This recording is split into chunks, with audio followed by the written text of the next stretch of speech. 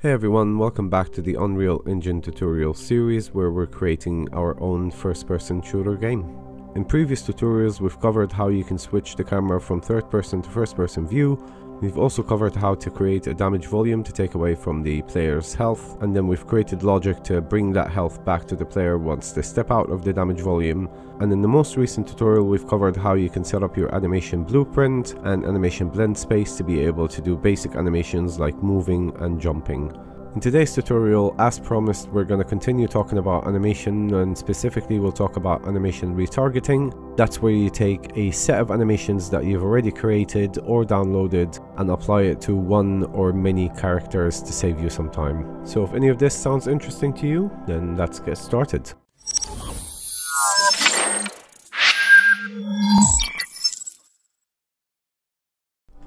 So as always, we're going to start by looking for the assets we're going to work with today. There's a nice character that's for free on the marketplace that I think might work really well with the game we're creating. If we type in military in the search bar and set the max price to free, you'll see actually that there are a bunch of free assets here that you can download, which I highly recommend. It can always be good inspiration for the game you're creating, or you can just use them for educational purposes. The character we're going to be using today is this one here called Military Character Dark, and it's not compatible with the current Unreal Engine. However, as we've done before, there's a way around how you can add it to the project. So select show all projects, which will bring up all the projects that it's not compatible with. However, if we select the project we've been working with, which is the FPS test, and then go down and select the latest Unreal Engine that the character is compatible with, and that will then allow us to add it to the project. Right, let's go back and look for some animations, and there is a set of animations that I've already downloaded to the project, so I will tell you what that one is called so we can be able to add it as well. But again, if you type in animation in there and set it to free, you'll see that there's again a bunch of animations that you can work with and download. So what I'm going to do now is just launch the project to be able to get the name of that animation set. Which is right here. As you can see, it's got a load of animations in there that we can work with. So this one is called Anim Starter Pack or Animation Starter Pack. So I'm just going to copy that across to the marketplace.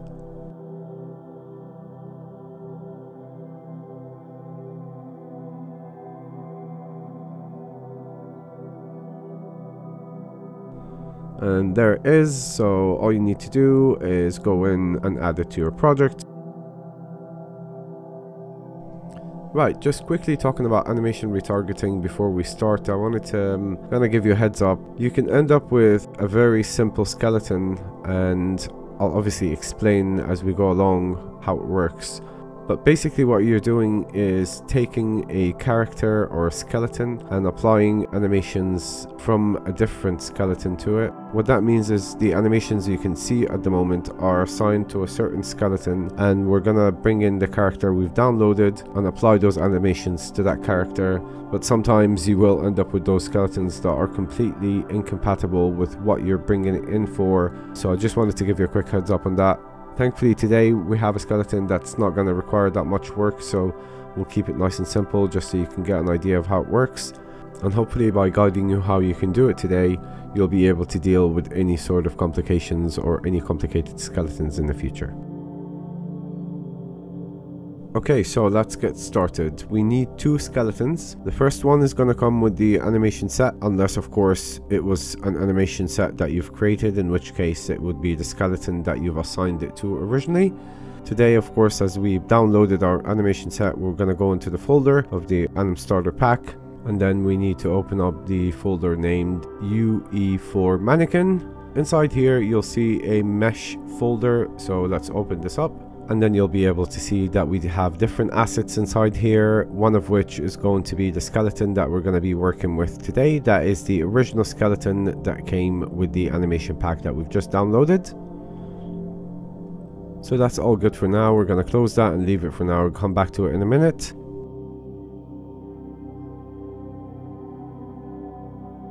The second skeleton we're looking for then is the character that we've downloaded. So let's go find the folder for this character. So here we go. If we open up the military character dark folder, everything will be inside the folder here. So you've got two different characters, male and female, and we have the skeleton here. When you double click the skeleton mesh, you probably get this message saying the preview for the hierarchy doesn't match with the skeleton anymore, and then it will ask if you'd like to regenerate the skeleton, so you can go ahead and click yes on that, which will bring us in to the character that we've downloaded. And of course this is the skeleton that we're going to be retargeting the animation to. So when you're working on retargeting animation with any skeleton, any character, the first thing you want to do is go down to the left hand side where it says select rig and select humanoid rig. That will then kind of auto populate the different bones to the character and link it with the source that the engine can see. It's not always 100% correct, and this is where you will spend most of the time adjusting and making sure that everything matches. And that's exactly what I meant earlier by sometimes you could end up with some complicated skeletons that will then need a lot more adjusting and making sure that everything matches. However, today, as I mentioned, it's going to be an easy one, so we're just going to go up and press automap. What I always like to do, and it's always a good habit to do that, is just to go through all the different bones on the skeleton to make sure that all the sources are actually matching with the names of the target. Once you're all happy with everything, then that's all good. We're going to move on to the next step. Now, of course, it's the source character that we need to match to the target character. The source one being the one that the animations were originally targeted to, and then the new character that we've just downloaded.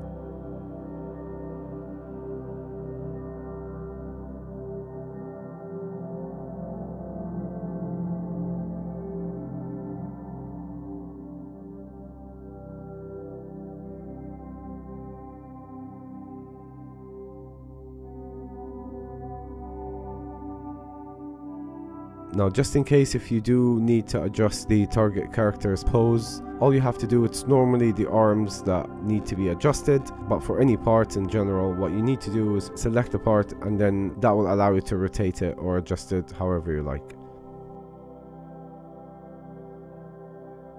Once you're happy with the pose that the character is in, you go down again to the bottom left, click modify pose and save current pose, and that will then save it to match with your source skeleton. Again, in today's case, we don't need to do that because both characters are actually in the same pose.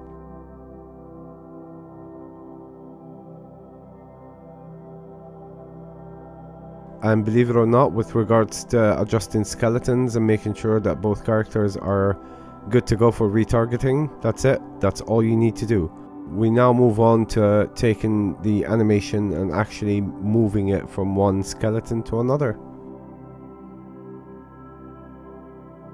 Okay, so we're going to start with one animation just to show you how it works. We'll just go back to the animation folder for the set that we've downloaded, and let's start with just an idle one.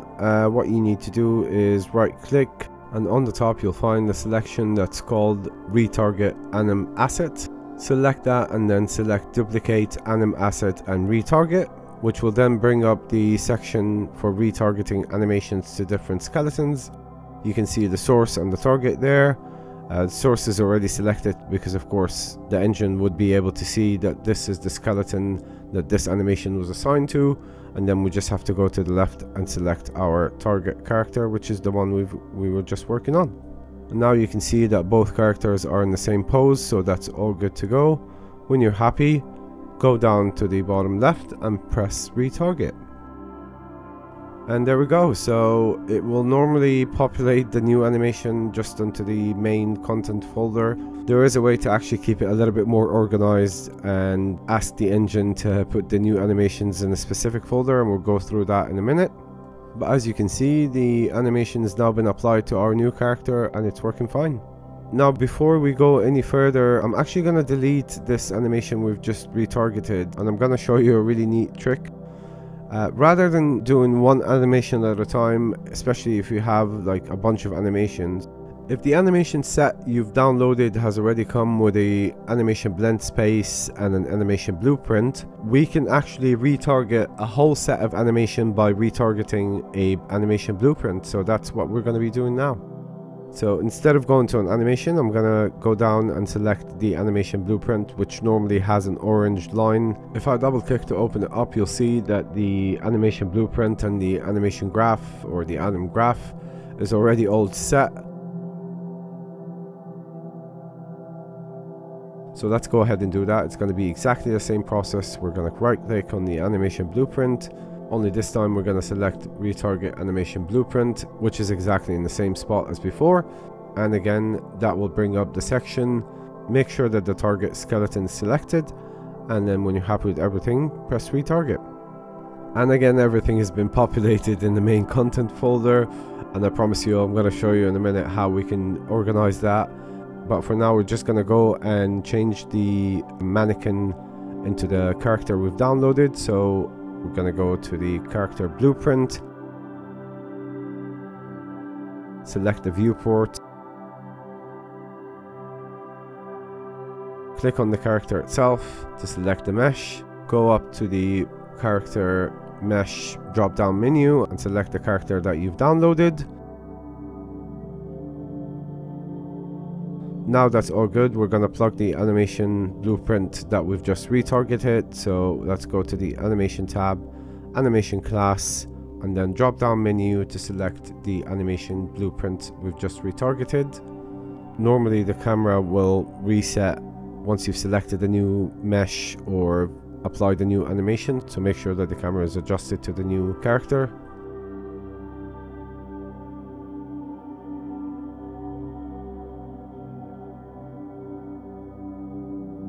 And we're gonna go and press play, and you've got yourself a whole set of animation applied to your favorite character.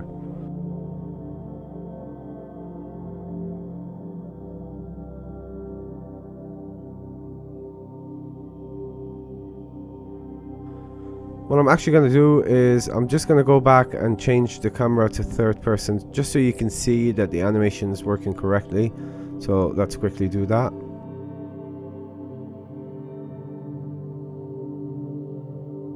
And then we'll compile and save and go back and press play again, just to make sure that that looks okay. And again, this is not perfect, this is just a starting point. As you can see, it's working. So that was the whole goal for today, is just to make sure that we've got a whole set of animation working with a different character, or moving from one character to another.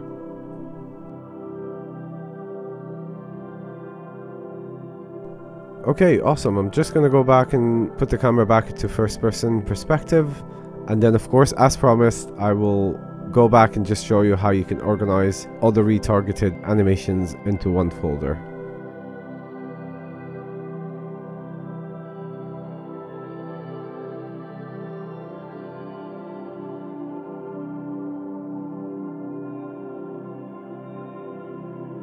So first of all, of course, we need a folder to actually have everything generated in. So let's right click and create a new folder. We'll call it retargeted _ animation.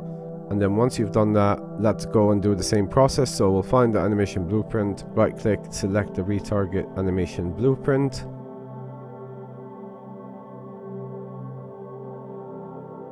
The only thing we're going to change this time is on the bottom right where it says folder. We're going to click change, select the folder that we've just created, and then press retarget.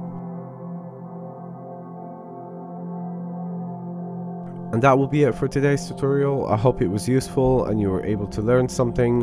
And I know some people have been asking for me to post those tutorials on a more regular basis. And I promise I am doing my best to try and post them as fast as possible. It's just because obviously they take a little bit of time to get done, and I promise those tutorials will not stop until we've at least reached a good point of creating a first-person shooter game. Otherwise, as always, thank you so much for being here and supporting my channel, and thank you so much for watching this tutorial. Stay safe, and until next time.